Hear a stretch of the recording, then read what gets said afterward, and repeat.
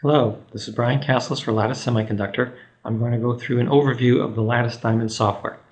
You can see here the start page, which has links to our online help, as well as links to things like our manual, such as the Lattice Diamond user guide.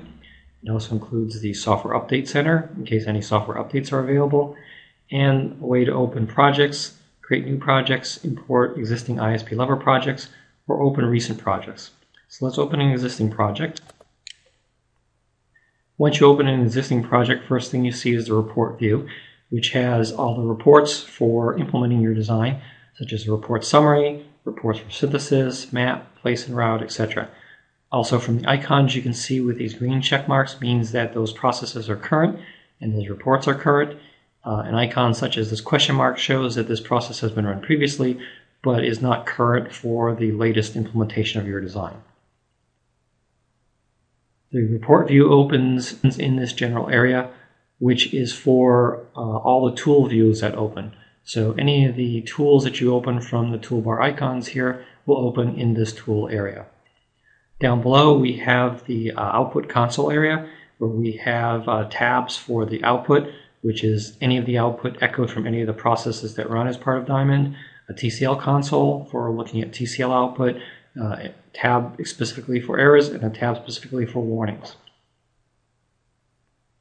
On the left, we have the project-wide views.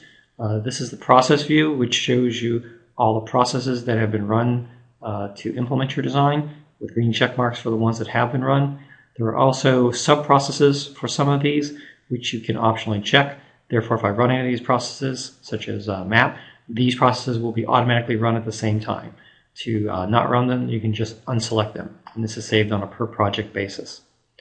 Next, we have the file list, and in the file list you can see the device that you set, and you can see your implementations, which are 3 here, and your strategies. Implementations are basically the structure of your design, so you can have multiple representations of your design within a single project, and strategies are basically the recipes or formulas that are used by the implementation tools when you run that implementation. If you look at the strategies, you can see there are 4 predefined ones, and then there are ones that can be user-defined. If I open one of them by double-clicking, you see here all the options that can be set. So for example, here are my synthesis options, my map options, place and route options, etc. So you can define these any way you want, and you can save them and reuse them in this project or in other projects.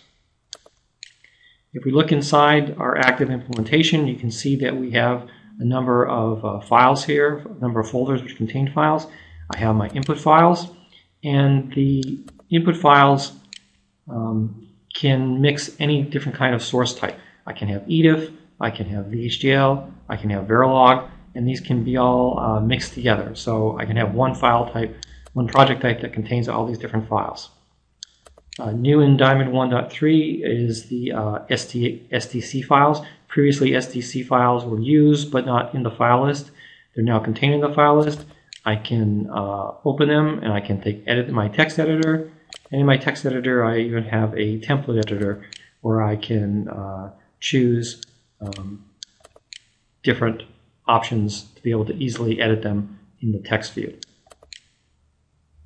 In the file list, I also have my LPF constraint files, and these are constraint files that are used in the implementation stages, such as for map and place and route.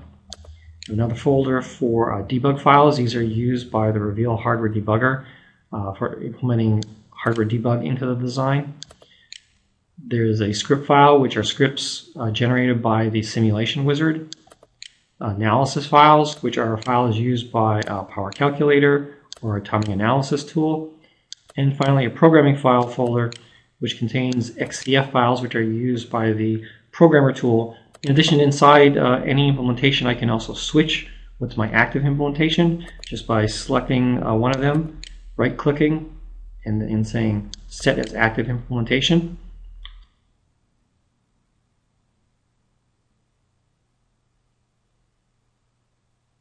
Next, look at some of the UI capabilities in Diamond. As you see, we have tool views that open here in the report area. I can also take and detach any of these views as independent windows. So you see here I have the report view which is opened.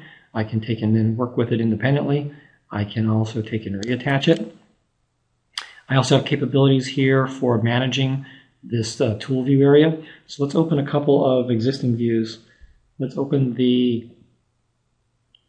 package view, and then we'll open the netlist view. And so a common thing I might want to do when using multiple tool views together is, for example, in this netlist view, I might want to drop and drag into the package view. As you saw previously, I can detach tabs, but I can also take and split this tab group into two independent areas. And then by doing that, they can expand this, and then I can easily drop and drag from one view to another to do assignments or other functions. So a nice UI capability. I can also take and merge the tabs back in, and I can take existing tabs and move them around to conform them to the order that I want. So some UI capabilities. In addition to the tabs, I can manage my layouts.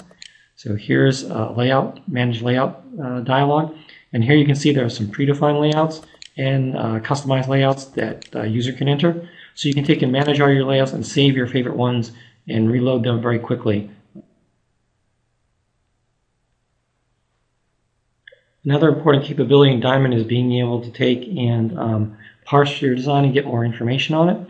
So in the toolbar here, I can say generate hierarchy. And when you do that, you get this HDL diagram view, which can show you the hierarchy of your design, but you also get a number of other views that open. So if we look in the project-wide area, you can see that I get a module tab, which shows me all the modules used in my design. I get a dictionary tab, which shows me all the elements in the design by hierarchy, not just modules, but signals, ports, and other resources. And I have the hierarchy tab. The hierarchy tab obviously shows me the hierarchy. I can expand and collapse it. But new in Diamond 1.3 can also show me resources used per each level of hierarchy. So if I take and bring this out, let's resize this, and you can see some of the resources used. So for example, for each level I can see registers used, carry cells, and instantiated elements. Depending on your design, you may have other resources available also, so this is not a complete list of the types of resources reported. Additionally, in the hierarchy view, if I right-click on any of these levels, I get a menu which lets me take and look at other views, connectivity views, or symbol views for that level of hierarchy. I can go to the source code that defines that level. I can go to the source code where that level is instantiated. And I can also generate test bench templates either in VHDL or in Verilog, depending on which level of hierarchy I have selected. I can also generate a schematic symbol or set this as the top level of design, or run rule checks, BKM best known method checks. Another tool for managing your design in Diamond is the Run Manager, which I'll invoke here. The Run Manager takes and lists all the implementation strategy pairs in your design and allows you to run them in parallel. I can turn these checkboxes on and off, so I can run one or any number of these implementations in parallel. In addition, in Diamond 1.3, I can right-click, and in my menu I can select a different level, a different implementation as being active. Or if I had done a multi-par run such that there were multiple par runs for each implementation, I could select on the one that I want and make that as the active par run for that implementation. Next, I'll show some of the cross-probing capabilities in Diamond. I'll open the floor plan view, then I'll open the physical view. And from the physical view here, I can go and select any of these particular nets, and then right-click, and then say Show In. So this allows me to show that signal in any of the other relevant views.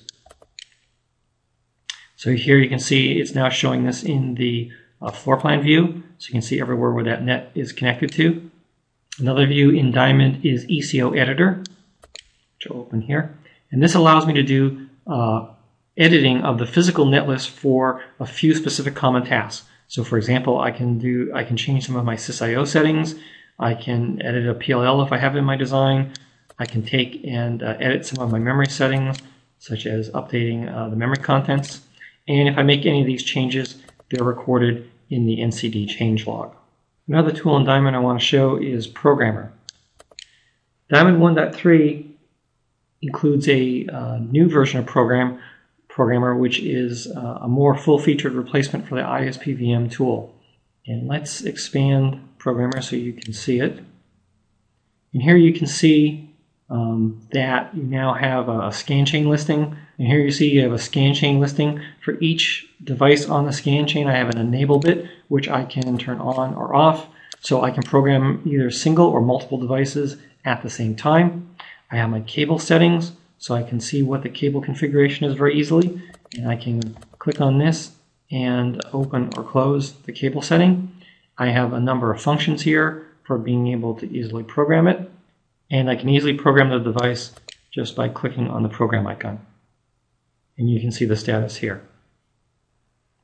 Next, let's look at Timing Analyzer to see how we can do timing analysis. So here I've opened the Timing Analyzer view, and it's gone and performed a first timing analysis run. And you can see my settings. You can see the various preferences I have for frequency.